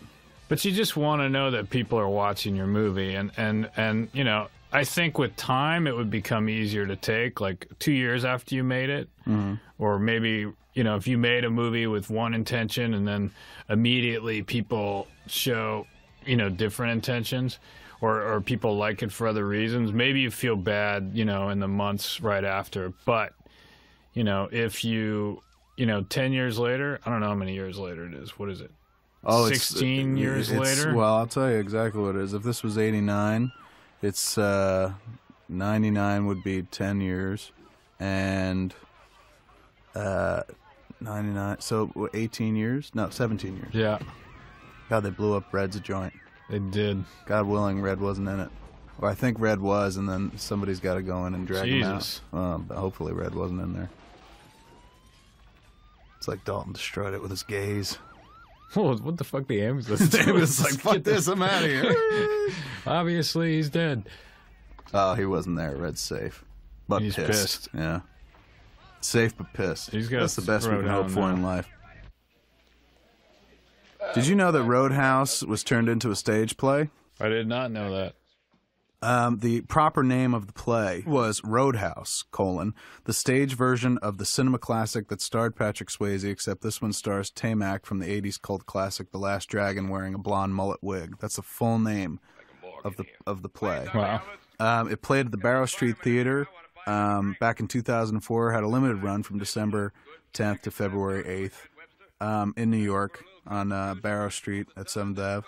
And was widely held to be really fun, really good. They called it it wasn't a musical, it was a brawlsicle. A brawlsicle. A brawlsicle. That would entice me. I would go. Wouldn't you? And what they did was they had somebody doing Foley right off stage. Oh, really? Fights? Because fights, you know, in real world don't sound like they do in movies. So they had somebody off camera, or not off camera, but off stage, with Foley noises. So if somebody threw a punch, you'd hear psh, and breaking bottles, same thing. They really kind of went all out for it. Maybe this commentary it'll have a revival, a renewed interest. It'd be nice. I mean, it's a shame something like that doesn't make it to Broadway. With all the crap they do throw up on Broadway now, why not that? Why do you think she does this dance? I mean, I know she does it at the behest of Ben Gazzara, but why does her character feel the need to kowtow to this clown? Because he beat her up. Is that it? Like one slap in the eye and you're like, get up there and dance? I mean, obviously, she's also a little bit of an exhibitionist. So I think she's enjoying herself. She likes to entertain. And even though she's mad at him for hitting him, she's excited to entertain. She's an entertainer. At heart. At heart. But she's not embarrassing anybody but herself, I say. Like, I know the whole plan is to embarrass the club, but, you know, truly this is just not nearly as embarrassing to the club as it is to her. Oh, she's not done. She's not done. Denied, Dalton. Dalton denied. She's trying to take it back to the chicken wire. God, it looks like she's wearing an insanely massive pair of panties, doesn't it? Oh, she is. I mean, they're kind of. They don't make them like that anymore, do they? Nah. I mean, they're long. It's not like they're granny panties, but they're insanely long. They're very high on the waist. Yeah. They're very strange cut. She's not really doing a good job of hiding that. We can't really see her belly button. Well, that's because those panties are so high. I mean, she might as well be wearing fucking suspenders on those things. If you're an actor, okay, and you've acted in movies, I've performed in some of the movies. You were in Clerks, and you were in Mallrats, and you were in Chasing Amy, and you were in Dogma, and Jay and Silent Bob Strike Back, yeah, and Clerks 2. You weren't in Jersey Girl. Neither you or I were in Jersey Girl. We weren't. You've acted. Yeah. But you've never had to act opposite somebody who was taking their clothes off or naked on your body. Do you think that affects you? Like, do you think when he had to pick up the girl with no top on and you know, her cleavage is rubbing against him, that it affects him in some way? You mean in a sexual way? Yeah, and I know the dude's married and he's been married for a long, long time, but do you think it, like, as an actor, not necessarily him, but do you think it affects an actor? Oh, this is shit, man. This is when the shit comes out. Yeah, this is the dude he's going to have to face down. Whoa, look at that Matrix moment. Don't give him the nod, Dalton, because they're going to get their asses handed to him. Do you think it affects him? Do you think it, as an actor, not Patrick Swayze, but an actor, you think, go like, wow, this is cool, I had boobs on me and stuff like that? It's kind of, I assume so. Or do you think they're too into, like, I'm working, I'm not thinking about this shit? I assume that, like, you know, you can't deny that there's a naked woman against you. I'm sure he's got to, like, you know, not be disgusted by it. Right. I don't know. What about you? Would you feel awkward? I would totally feel awkward. I wouldn't. I mean, you know, I think it's naked women are best looked at on a computer screen. I don't want to be in a room with one. So it would be hard for you to stay in character. Yeah, it would be a little tough for me to stay in character, I believe. Or not so much. I think I could get the job done. God, he used the dude's body to vault onto the stage with the pool cue. He's calling him out. Yeah, he wants a little piece of He knows Sam karate. Elliott. So it would seem he's got that lightning bolt in his ear. That communicates worlds. You don't fuck with the dude who's got a lightning bolt in his ear. Dude kind of looks like a not so deeply molted version of Billy Ray Cyrus, doesn't he? He does a little bit. Could you do that? I think you could flip a dude over your body? If he was helping me. If he was helping me, like using his weight. See, Sam Elliott's got a bum leg, and this dude knows it, and he's going for taking him. advantage of it. Yeah, oh, Dalton to the rescue. See, this is a moment that proves the argument. Who would win? In what way? Well, it's like...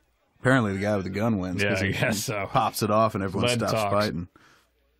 I think that guy literally has worn the karate guy's worn the same outfit the whole movie. And that little horn necklace. That dude? He's like Popeye. He's got the same outfit every day. You went right for the Popeye reach? So this dude, the dude with the lightning bolt and the hair and the mullet and a half, his name is Marshall Teague. Marshall? Yeah, and in a weird bit of synergy in this Elvis thing that's going on in this movie, he played Rick Colton in the Elvis and Me TV movie, 1988. Ah. How strange is that? There's a lot of Elvis in here. A lot of Elvis in here, and also, did you know there's a dude in this movie named Anthony DeLongis who was, he plays a character, but he's also a knife and bullwhip expert. Batman Returns, he was a bullwhip trainer for and choreographer for Michelle Pfeiffer. But the dude's career goes back, Sword and the Sorcerer, sir. Remember that picture? I remember that. He was a trainer on that as well. He's in Masters of the Universe. He was the stunt double for Frank Langella, but he also played a character. I believe he played Blade, Masters of the Universe 2. Not 2, but, you know, as well. But everyone, some people probably made fun of that dude growing up. Like, come on, dude, swords, grow up. But in Hollywood, they have a use for a dude who knows how to wield a sword. Well, he's got a whole career. He's got and bullwhips.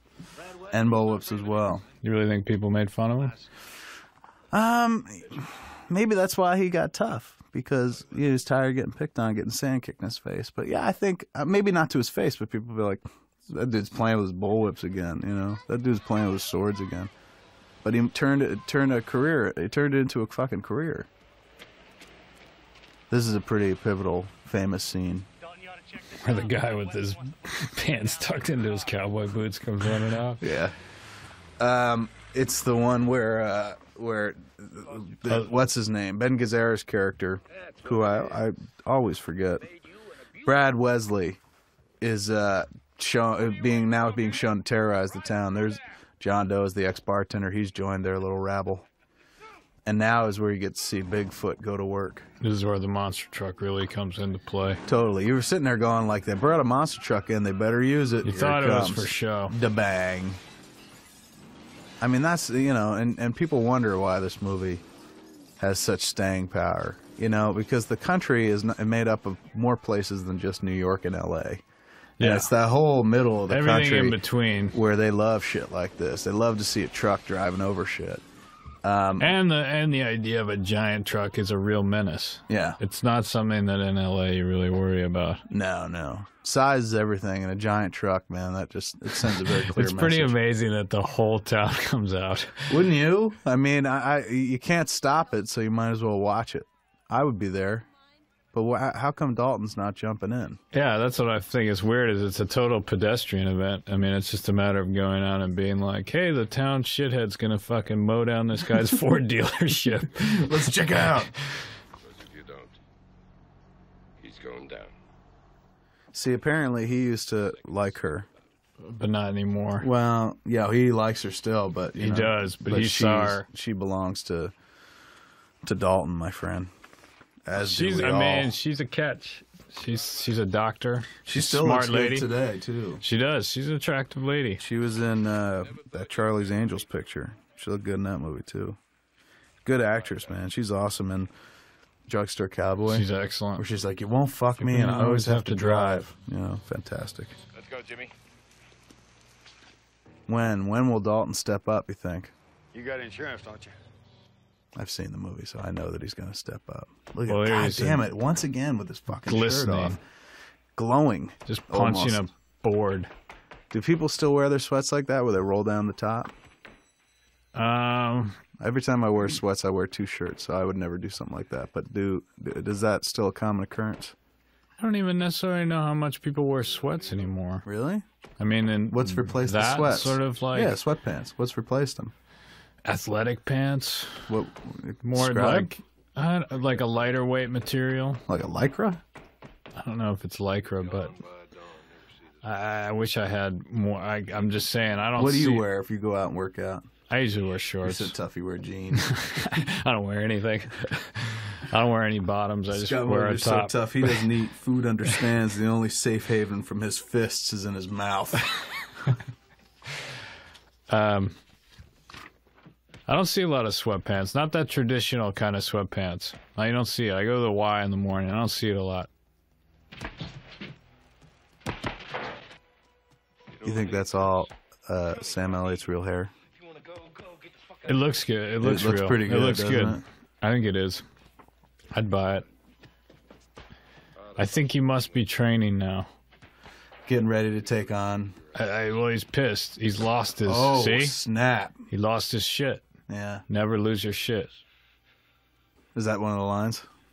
I don't think so, but, but I like I'm paraphrasing. You pulled a great line that doesn't exist in the movie. Taught me as much as I ever taught you. We're not even listening to the movie. We're literally reading lines. Yeah, it would probably be. I just don't believe in listening to the movie when you're doing a commentary track. I mean, basically, it's too distracting. That is. Come on, sir. How gay is that? This movie screams out for just a fireworks of jism crisscrossing the screen, cobwebbing like spiderwebs. Like retitle it Load House. And then back to fighting. What's in the background? Looks like something dead on the ground. I think it's a stick. Or a big stick. It was a deer that he ripped the throat out of as he's practicing for his next big move. Yeah, see, this is the part of the movie that this dude's way too hell-bent on the guy across the lake. Is this where she comes to say, like, come on? This is where she comes to say, like, I'm going to be the last woman to wear a belt before they go out of fashion. Yeah, wouldn't you get out of there? Like, you found each other and, you know. Sex is hot. Sex is hot. You might as well just get out of town. Can't do nothing about that, dude. But that's why he's a hero. He stands up for the little guy. For all the little guys. Taking and taking until somebody takes. But for Christ's sakes, put a fucking shirt on. It's unbelievable, man. He's mad at her. Why would you be mad at her? Pissed. He's lost his shit. He's not gonna win. Or is Not he like leaving? that. No, if he's not packed or anything. What are you gonna win? Who's this for? You want to? It'd probably be easy to figure out. You just put on the headphones. I think so. She's like, I don't want to fuck on the tin roof. Come on, it's hot, and our neighbor can see us. Oh shit! What blew up? Maybe his car. I'm not sure. I think it's the dude's. Oh, it's the dude's house, isn't it? The dude whose barn he's living in. So he's gonna go pull the dude out of the fire. He's going in there. See, obviously, there's a reason why he wasn't afraid to have sex on that little thing, because he just jumped over. He just jumped off of it. Yeah, well, why would you be afraid? Okay. This dude sleeps in a onesie. Union Jack. What are those things called? Unitard. Oh man, the whole place went up. It's one of those movies where it's like there's always multiple charges. Yeah, what do you think that's supposed to represent? I think it's supposed to represent, because they're not saying like they laid multiple charges in the house. I think someone lit in the reality of the movie, somebody lit a fire. Although it was obviously explosive, but it's hitting things like the gas heater or fucking something. You know what I'm saying? Like, beyond the gas heater, something else. The fridge. Yeah, maybe it hits the little Freon. I mean, I guess if it hit the water heater, nothing would blow up. That is the height of villainy right there. When you're on a fucking dirt bike. Yeah. When not only are you on a fucking dirt bike, but you're laughing about what you've just done. Go on, rip that lightning bolt out of his ear. Do it up, Sways dog. This is where, isn't this where it's they just... tumble like lovers, sir. This is where they fight, and I believe this is where the... he rips he's going to rip his heart out? He rips his neck open. He grabs his thorax and shit like that. Once again, maybe it's just us, maybe it's because we're guys, but we fall prey to the action film. Like we suddenly stop talking and start watching it. We want to see what's going to happen. We want to see the moves. Do you think like somewhere deep in our subconscious we're cataloging moves in case we ever get into a situation like this where some dude blows up your neighbor's house and you can tackle him? He's on a dirt bike and I'm like, I got to figure out what to do. Oh. I don't know if that's it. I tell you, man, one punch from either of these dudes, I'd be dead. There's no way on earth that I would feel like I'm going to give back. I would be a dead man. That's why I go to the gym. I train on running very quickly. Get speed more about on your escape. Side. Yeah, movie fights, I watch them, I'm like, oh, God, I wouldn't be able to take one of those punches. And they never cry. Nobody ever goes, ow. Cry. I would cry. I swear to God, you hit me that hard. I'd be most like, people what the fuck did you do that for? Well, that would just sort of, if you put that in the context, hit by a log. He was grabbing him by his hair, man. See, I guess all is fair when you're fighting. Like, sometimes, like, this dude's doing all smooth and shit, but, like, I guess if you can grab a dude by the top of his mullet and yank, that's cool. Well, it's all bets are off when you're in this kind of fight. A fight of rage. See, he's losing because he's got to come back. Watch, here it comes. He's going to grab it. He's going to go for the throat.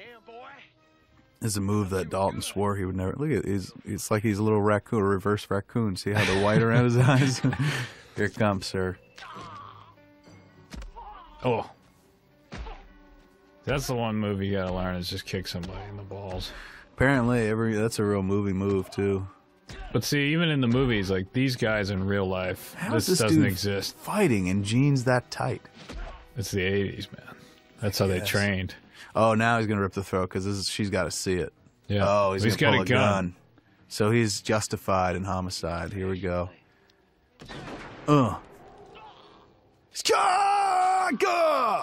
Rip this goddamn throat out, sir. And then kicked him into the fucking lake. just insult to injury. Put him in Proving the water. further that if Dalton and Mr. T walked into a bar, the bar would be instantly destroyed, as that level of awesome cannot be contained in one building. I think you go on record as saying you don't even need Mr. T. After a fight scene like that, Dalton can't be contained by a building. Killing another guy is not necessarily sexy to a doctor. No. Well, you know, she took the Hippocratic Oath. She was promised to save lives. But it's like, hey, he had a gun, bitch. Fuck. Yeah, but he's supposed to be able to control his anger more. Well, just because the dude took a few philosophy courses because he got a doctorate? Doctorate in pain. He obviously doesn't care that she's not going to fuck him anymore. No. He's so hell-bent for leather against Ben Gazzara's character, he doesn't care. Yeah, set him to drift in the angriest way you can. Now, why stop there? Why not just cross the river and kill Ben Gazzara at that point? You're in a because berserker obviously rage. he's by himself. Like, there's nobody watching. He's out on the deck. You're in a berserker rage. Like, just get on that guy's back and float him across the river. that would lift this movie into the absolute fucking premier position of cheese cult classic. If they used a if body he as a used raft. a dead body as a raft, paddled over to Ben Gazzara, who just stood there on his porch watching in disbelief the whole time, and then climbed up and took his throat out too. You know, we should probably Google search Dalton getting his ass kicked, but I think we will get 0 results because it just doesn't happen. See, why didn't the dude, how come Ben Gazzara's character doesn't just blow up the fucking bar? Like, why blow up Red's house? I guess he just wants to fuck with Patrick Swayze in a big bad He's way. a sadist. But why not blow up the bar? I mean, it's one thing to have your girlfriend come in and take her blouse off and then throw a chair at the glasses, but It's like a cat playing with a mouse. He's trying to show his power. If you distribute that kind of thing, then it makes you even more powerful. It's like, I can fuck you up at any time, but I don't want to yet because I enjoy fucking with you too much. do you think he still believes it at this point? Look at him, he's flipping a coin. I don't know what he's deciding. Yeah, He's trying to figure out whether he wants Chinese or a pizza for lunch. Do you think the dude is that stupid? Like, after you see Dalton rip a dude's throat out, wouldn't you be like, I ain't gonna fuck with this dude. This dude is fucking nuts. Well, I assume that, he is packing heat at that point. Yeah, but regardless, it's like, wouldn't you stop throwing gasoline on the fire And just end it. and just be like, you know what? Or you would back away. Yeah, I would totally back away. I So would that's just be the like, end of the movie for you. wouldn't it be, what a great ending to a Just movie? It's cut like, to Ben Gazzara on his porch. yeah, He's like, it's you just win. like, it's like that moment in The Aviator where Alec Baldwin's He's just character like, finally loses and he goes, fuck. That's what I would do. I would just kind of back away and be like, I'm not going to fuck with this pilgrim anymore. He's fucking psychotic. He ripped a man's throat out. That would be it. And walked away from Kelly Lynch at the same time. He's He bloodthirsty. put bloodthirst over pussy, and that in your mind is sort of like... Proving once again that this movie is insanely gay at its heart. Dude will walk away from a gorgeous, good-looking woman who really seems to like him and will have sex with him anywhere he wants, to tussle with some dude on the lake shore. On the beach. Yeah, to get real physical and play grab ass with some fucking psycho with a lightning bolt earring and a real big mullet. He's a different breed. I'm going to say he's a different breed of cat than me and you. Uh-oh. There's a dude in this movie who was a professional wrestler, a guy named Terry Funk. Was he the guy with the he was one of the bouncers at the beginning? I believe so. I think I can pretty much tell you who he was. No, I can't, unfortunately. But Terry Funk is a professional wrestler, and his dad, Dory Funk, was also a grappler, as they say, from 1940 to 1970. Wow. But this dude, Terry Funk, he's at age 56, he captured the WCW Hardcore Championship in a match against Norman Smiley at the Spring Stampede on April 16th, 2000. I mean, this is one of his trademark move, the spinning toe hold and the chicken punch. Chicken punch is not... I don't know if I would rename it. He's known for retiring from wrestling only to return, and he's also a cousin of actor Billy Bob Thornton. Oh, really? Wow. But that's one of the secret charms of this movie, right? Is having a dude who's a wrestler in the cast. Because again, the movie's very popular on TBS, TNT, and soon, or if not already, the country music station, country music television, CMT. So you're appealing to that audience, Oh, shit. It was tails. That's why I was flipping the coin. It had nothing to do with lunch whatsoever. It wasn't a lunch thing. It was all about killing Sam Elliott. What a prick. Yeah, he's got to go down at this point. If you didn't like him before, you have to not like him now. If you're somewhere in that. I think it's rather strange that Patrick Swayze had to turn him over to discover he was dead. Like, he saw the dude laying on the bar and he didn't think two things about it. He got beat up. Yeah, but why not go lay on the stage? Like, you have to climb up onto the bar. He's a bouncer. Yeah, but still, you're in pain. You don't want to have to move any further than you're moving. You think it's that tough to pull a knife out of somebody? I think it was hard. I think it was more emotionally difficult for him. Is that what that performance was about? Yeah, I don't think it was physical. Was it a sword in the stone kind of thing where he's like, if I can draw this blade from his ribcage? It wasn't Excalibur. They are actually... They're ready, sir. They know he's coming. See, they got guns. Yeah. This dude's itching his back with a shotgun. John Doe is itching his back with a shotgun. I mean, if I was a person from the South or something, I'd be like, wow, they're just flat out calling me a hayseed. There's the dude, the wrestler's the guy with the white cowboy boots on. Right. He was happy to fire that. Action.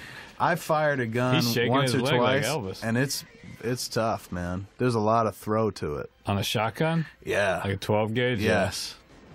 Even a handgun, there's a lot of kick to it. Yeah. Like in movies, they make it seem so easy to fire a gun, and it really, it's not. It takes a level of kind of concentration in terms of like holding the gun steady and whatnot. Yes. Like all those movies, the gang movies, where they hold the gun on the side and whatnot. Very difficult. Tough to pull that off. Tough to aim and tough to just you're constantly getting the recoil to kick back. So funny that they never came up with the idea that he actually might not be in the car. I know, and they actually opened the door of the flaming, burning car to be like, let's get him. Find that prick. They are actually... That might be the Blade Master right there. I'm not sure. Can't say for sure which one. I mean, I know the dude's name was what we said it was before. Somebody's down. The wrestler's down. They're all going down, sir. I don't know if you're aware of it, but they're all going down. They speaking of the popularity of the film, there is actually I believe it's going straight to video, but there is a sequel to Roadhouse. Get out of here. There is. What's it called? Roadhouse 2. Last Call. Yeah. Could have picked that one. Wow, when's that come out? I think it comes out this year. I think we can look. Oh, it comes out. You know what? For it this year. I bet you it comes out same time on DVD as this new Roadhouse DVD comes out. So you could literally watch one and then the other. Once you're done with this, you can go to the other. Is Swayze in it? Swayze dog can't be in it. I would have heard about that. No. There is no Swayze in it. I don't know if there's necessarily anybody from the original cast. Tough to reassemble that cast, man. That's a once-in-a-lifetime thing. This movie made as much as Dogma and Jay and Silent Bob Strike Back, but in $1989. So adjusted grosses, it definitely earned more than our two movies did. Our two top grossers. Whoa. Oh. Yeah. There he goes. This is kind of like a High Noonish kind of thing, except he's got to kill a bunch of people instead of one. It's a modern-day Western. You know who Mike Nelson is? Not the only one. No. Mike Nelson is one of the dudes who did Mystery Science Theater. Not the original dude. He's the dude that came way later. Mm-hmm. Not Joel. Some people are Joel fans. Some people are Mike Nelson fans. Gotcha. I like Joel. He wrote a book called Mike Nelson's Movie Mega Cheese. Yeah. And he named Roadhouse as the cheesiest. When it comes to cheesiest movie of all time, Roadhouse, the 1989 beat-em-up bouncer tale starring Patrick Swayze, tops Mike Nelson's list. Nelson continually cites Roadhouse in his book, Mike Nelson's Movie Mega Cheese, as the touchstone of cheese. He says, I can't define why it's good. It takes itself very seriously. At least all the actors weren't in on the joke, unless they were pulling off a really, really good joke. It's unbelievable, the archetypes they have in place, and they play it dead straight. So, high honor, I guess, to some degree. You know, if you're going to do anything, you need to... I mean, he achieved some... That was strange. That he attacked the dude with the bear? Or that the guy was actually scared of the bear? He's one... Well, they're always playing like fat dudes as scared and superstitious and easily tricked. Like, you know, the more you eat, the more fucking. Pretty much, the more you eat, the more sense of self and sensibility you lose altogether. You can't lose weight, but you lose brain power. As you see, like a bear that's clearly not living stuff that you've probably seen around this dude's house many times, coming at you, and you actually get afraid. I don't think it would kill him either. I don't know if he's dead. I personally think don't fat guys like faint, and then they're in movies. That's another fat stereotype, is that they pass out of fear, like oh, that kind of thing. Happens to me all the time. I can't tell you how many times I've passed out. Just when like when the going gets rough, I'd immediately turn myself off. When your daughter's stuffed animals start moving towards you, I'm like, oh. Collapse fire on. shots into I've it. broken my daughter's leg 3 times, collapsing on her out of fear when she's come at me with a stuffed animal. This movie came out in May 19th, 1989. So this was like a beginning of the summer movie. They had high hopes for this motherfucker. God damn, he killed a lot of animals. Yeah, Ben Gazzara's character has a lot of hate for the animal kingdom. He's a trophy collector. That's why he wanted Kelly Lynch. Oh, he's not there. But he is on the other side. And now how come he didn't see him coming around? You know, because he shuffled past the buffalo that quick? Look at all the lemurs. Did you see that spear, man? He killed a friggin' family of lemurs. That spear soared through the air like it was on a string. It might have been. Come on, dude. Like, don't even pretend like this dude could get the better of you for 2 seconds. He shot him, though. He's off kilter. He's got some... See? Yeah, but come on. There's got to be something. How do you think he puts him away? He's got to take him down with the spearhead. Ripping his throat out has been done, so he won't be doing that. He's got to use the spear. Oh, my knee, the backside of my knee. What is that called, the backside of the knee? Is there a clinical term for it? Just the back of the knee? Back of the knee. This film was nominated for a shitload of Razzie Awards in 1989, including Worst Actor Patrick Swayze, but it was a double nod because he also got nominated. Wait, he's about to do the... Worst, he's not going to do the throat thing. He's thinking better. Yeah, because Kelly Lynch was all against it. Next of Kin and Roadhouse got him nominated for Worst Actor Razzie. Rowdy Harrington got nominated for Worst Director Razzie, which I totally disagree with. This movie, it's well made. Like, it's not like the movie's not well made. Oh, see, this is where Ben Gazzara went wrong. He looks away because he's looking for something to kill Dalton with. Oh, don't do it. It's over. Who killed him? Red. You fucked up my auto store parts. Oh, the whole town's gonna kill him. This is why this movie is based on a true story. This part right here. This part, yeah, just this part. It was a story. It's a true story of a guy who was somebody that the town didn't like. Mm-hmm. See, the fat guy is alive. Yeah, he's alive, but he's not going to do anything. See, the fat guy could take them all out. Their backs are turned. But what does he do? Runs like a chicken. Roadhouse is said to be based on an actual case in Missouri where the local bad guy, universally hated by everyone in town, was murdered in broad daylight, and no one in town seems to have seen a thing. That was from Roger Ebert's review. Roger Ebert said, the guiding spirit of Roadhouse can be glimpsed in one particular scene, which is set in the trophy room of an evil sadist who holds a helpless town in his iron grasp. His hunting trophies include not only the usual deer and elk and antelopes, but also orangutans, llamas, and a matched set of tropical monkeys. The guy went hunting in a zoo. So the whole town kills him, and Dalton doesn't have to do it. The town rises up and finds the courage they couldn't find before, inspired by Dalton.